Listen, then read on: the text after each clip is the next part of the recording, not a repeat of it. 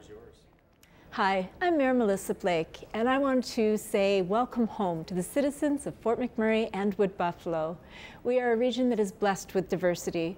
We have incredible resources at our feet, and we had a boreal environment that was something spectacular. And of course, with our wonderful people and the resources that propel our economy, we find ourselves here today coming to a re-entry point in our history.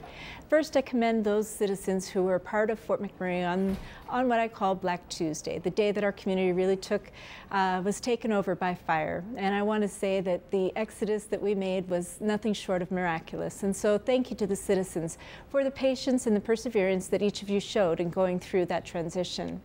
And now to citizens, again, who have served our community while the rest of us were in absence, thank you for the work that you've undertaken to make this reentry possible for all of us. And now for the folks who have been supporting us from everywhere in this province, our 16 emergency evacuation centers, that blessed industry who helped us get to safety. We're all very much looking forward to giving our thanks to you in a more formal way. But today is about our home and going back to that home. We had a provincial announcement short days ago talking about the plan for a June 1st reentry and a phased approach over 4 days. Every one of us should be able to get back in to see our communities, anywhere from the Timberlea to Beacon Hill and Abasand, and of course our dear communities in Anzac as well. What people need to understand is that this home, this beloved place that we all recall, will be different now.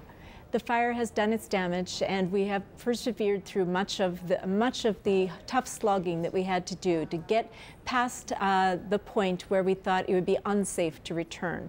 So early reentry means that you'll be able to come home on those dates that are projected as long as all of the safety factors have been met. And there are many safety factors that must be met. But what it means is when you come, it's going to be different, and it's going to be up to you to take care of some of these things that would naturally have been available before the fire. If you are planning to come for that very first reentry, make sure that you have the provisions that you're going to need. If you're lucky enough to be driving home, then please make sure you pack enough groceries for a week. We do expect businesses of a certain nature to be available to you, but if they're not, you need to be able to care for your own immediate circumstances. When you get there, you are not going to be able to drink water from the tap. We know this for sure. In a few short weeks past the reentry date, we should be able to get that right back into the service that you're expecting. So make sure again that you're following all of the healthy requirements related to drinking water.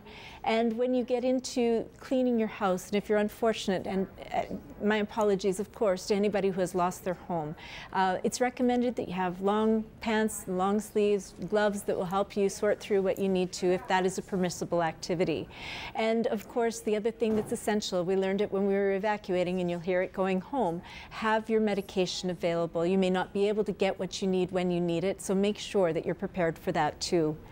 I would tell my citizens that above all, when you're there, you can expect the unexpected. And when I say that, I'm thinking of things like, uh-oh, what did you leave in the refrigerator and what's the status now? Well, you're going to make that discovery, and hopefully what you'll discover is that a lot of the power was retained through the course of this terrible incident, and that may be a little bit easier to take. But there will be a plan for everything, and no matter what you face, I want you to know you will not be facing it alone. The kind of strain and stress and pressure that you may experience upon your return could be overwhelming, and we don't want anybody to feel that they're alone in that regard either. We will have vital teams of support on the ground that will also cover critical incident health standards, and whatever you need. I need to encourage you to continue to take whatever advantages there are in that community to help us transition. My bottom line on this is that we'll all be home someday, and if your day isn't day 1 or 2 or 3 or 4, but if it's a month later or a couple of months later, know that together we will be what we've always been. We will be strong, we'll be resilient, and we'll be together. Until that time, I welcome those early entries home, and when we all get there, we will have a celebration of spirit. Thank you.